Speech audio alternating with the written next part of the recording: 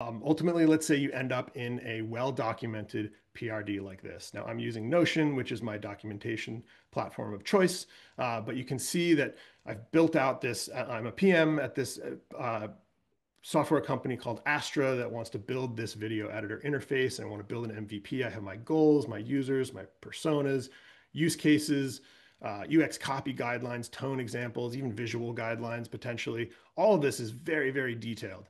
So you put all this work into documenting all of these requirements, and now you maybe hand this off to a cross-functional partner, maybe a designer or an engineer, and they may take days or weeks to kind of digest and like kind of start to figure out what they want to do, maybe wire up some wireframes, kind of like that yesterday workflow example that I spoke to earlier. But it's also true that sometimes words kind of fall short and things can get lost in translation. And also it just kind of takes too damn long. So Figma Make was made for this moment. If you want some more clarity behind the idea, you want to work towards that persuasion that David was talking about, Make is a great way to do that. So I fire up a new Make. I have my prompt box here. I can describe my idea, attach a design potentially. Okay, great. I can one-shot my prompt to get a prototype and wrestle with AI for a bit. But that feels like a bit of a weird workflow considering that I just documented all those requirements in the PRD.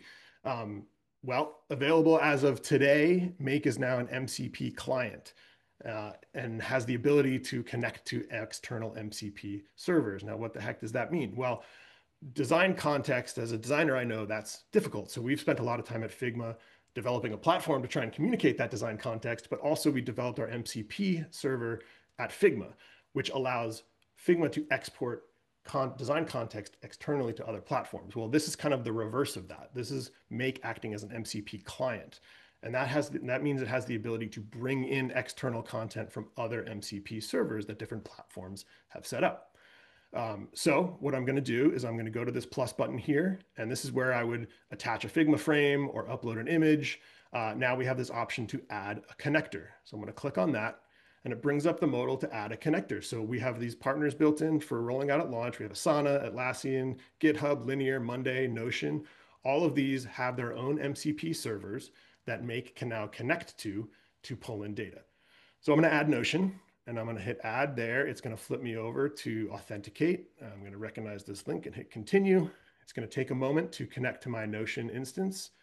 I'm just going to say I'm all set. I'll close that out and I'll wait for it. So here we go. So now we have this Notion connection here, and we have all of these tools, all of these read tools, and even write tools, which we'll get to in a minute. But these read tools that Notion has set up on their MCP servers to allow AI agents like Make to search, fetch different pages, get comments, teams, users, agent has access to all of this information. You can set this to ask every time it wants to run, or set it to auto run if you want to, or say never run this particular job. But now Make has the ability to kind of query and reference my Notion instance. Okay, so I'm going to close that out. And now I have that connected. Well, now, as David alluded to earlier, the PRD is really kind of like a rich prompt already. I saw one question in the chat. I think I might say I was going to answer it live, but is it common practice to use other AI tools to generate prompts for Make? I have done that myself. I've used ChatGPT to write these extensive invested prompts, and that's kind of the guidance we've given is invest in your first prompt. Well, PRD is like the most invested prompt you can have. I already wrote out all that context over there. Why can't I just bring it in? Well, now you can. And so I'm just going to copy paste this prompt in here, implement the MVP experience outlined in the Astra Video Editor Interface PRD from Notion. And I'm going to hit go. I'm going to let this run for a little bit because I want to show you a couple things. I know I got a lot to go through, so I want to make sure I have time for everything, but it's going to start to reason. It's going to assess. It's going to recognize that I'm asking for, Make to access Notion using the connector. Here we go. We have our first thing. It's going to access the Notion search tool. I didn't set this to auto run, so it's asking me permission to run it. I can say run. It's going to then search, and it's going to try and find that post or that page in Notion that I referenced by name. It says, great, it found it.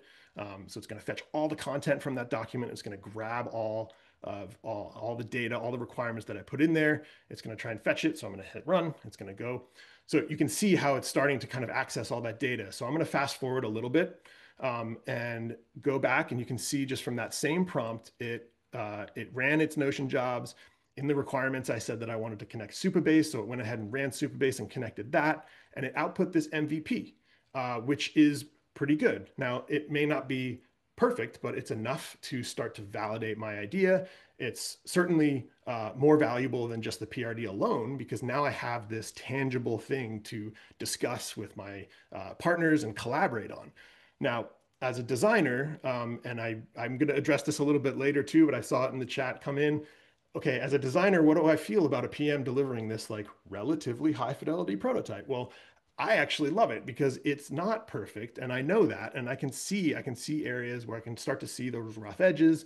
I can start to see the idea come to life. So now I can have a more advanced conversation with my PM partner, with my engineering partners around, okay, how is this actually going to behave? You can see that this waveform is kind of going wild as I drag through this. That's kind of weird. Let's fix that.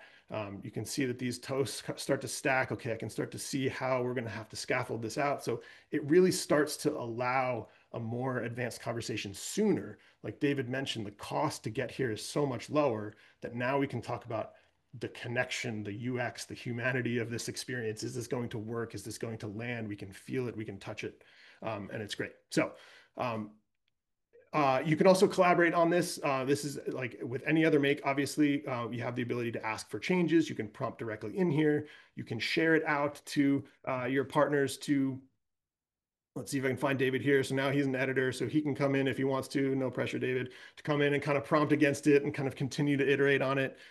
We do have our point to edit feature in Make where this little icon down here, I can go in and I can actually just directly manipulate things on the canvas. Some things have these styling options where I can just pull the background opacity down. Maybe I want to change this, make this bold.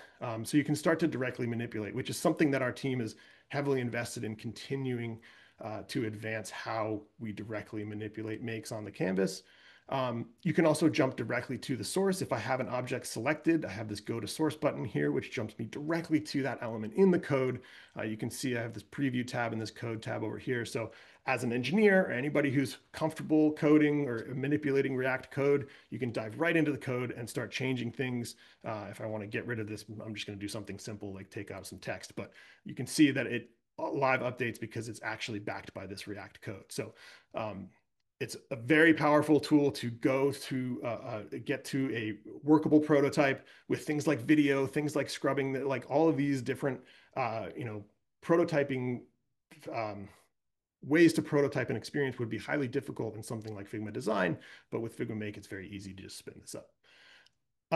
The one other way, let's say you want to kind of take this further, you want to contribute to maybe a design brainstorm that your designers are doing in a Figma design canvas. We can actually copy this make in its current state as design layers with this function up here. If I click on that, this has been copied to my clipboard. And if I go over to any design file, I can simply paste it here. And now it is a design layers node in a design file. If I switch to outline mode just to prove that it's not a screenshot, you can see everything, it's all its elements are there.